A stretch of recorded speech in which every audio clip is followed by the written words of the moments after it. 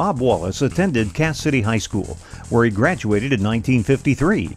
An exceptional athlete, Wallace earned 13 varsity letters while competing in football, basketball, baseball, and track for the Red Hawks. The Cass City newspaper ranked Wallace as one of the region's top 10 basketball players in the 1950s.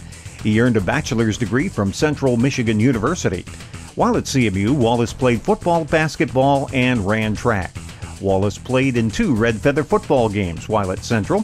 From 1955 to 1957, he was a member of the Armed Forces, and he competed for his camp teams while stationed in Germany. After attaining his master's degree, he began teaching and coaching at Hemlock High School in the fall of 1961, where his coaching duties included head baseball and basketball coach and assistant varsity football coach. And the big thing I think came across with him, he loved athletics. And it didn't matter which sport, really. You could tell he studied it. He knew what it took to be a winner. 3 years later, he was named head coach of the varsity football team, and that became his main focus from 1964 to 84, where he built a winning tradition. So really got to know Bob by him walking into my room. He came in and he said, "Would you like to coach football with us?" I said, "Bob, I didn't play college football. I played high school football, but I didn't play college football." I said, "What do you mean you want me to coach with you?" This is what Bob Wallace was good at. He could look at people and study people. He said, "Look, I can teach you football. I can't teach you how to work with young people. I've watched you. You can work with young people." During that time, his teams compiled a 134, 47, and 2 record, including 9 league championships, 5 undefeated seasons, 2 20-game winning streaks, and an 18-game winning streak. Well, we had some good kids, good farm kids coming off the farm, and credit to Bob, he was able to mold those kids together into pretty good football players in their time. Yeah, we had some good teams in our time. We started the two-a-days in the summer when it was so hot, but we actually didn't mind because we got out of baling hay because we got to go to football practice. The Huskies suffered just 1 losing season under Wallace. More than 10 of his assistants went on to be head coaches after serving under him.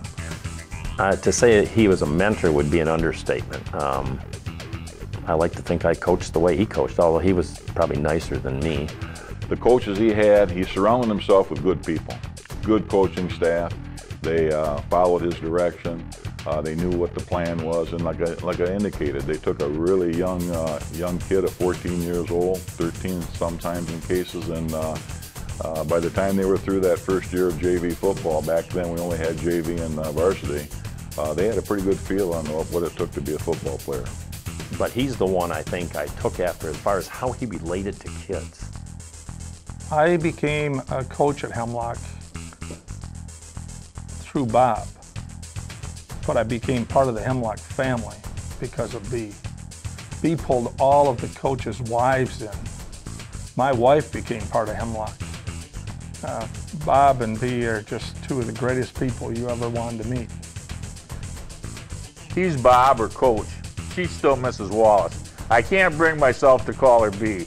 Wallace was named Class B Regional Coach of the Year in 1974, 75, and 77, and his teams won more football games in the 1970s than any team in the Saginaw area.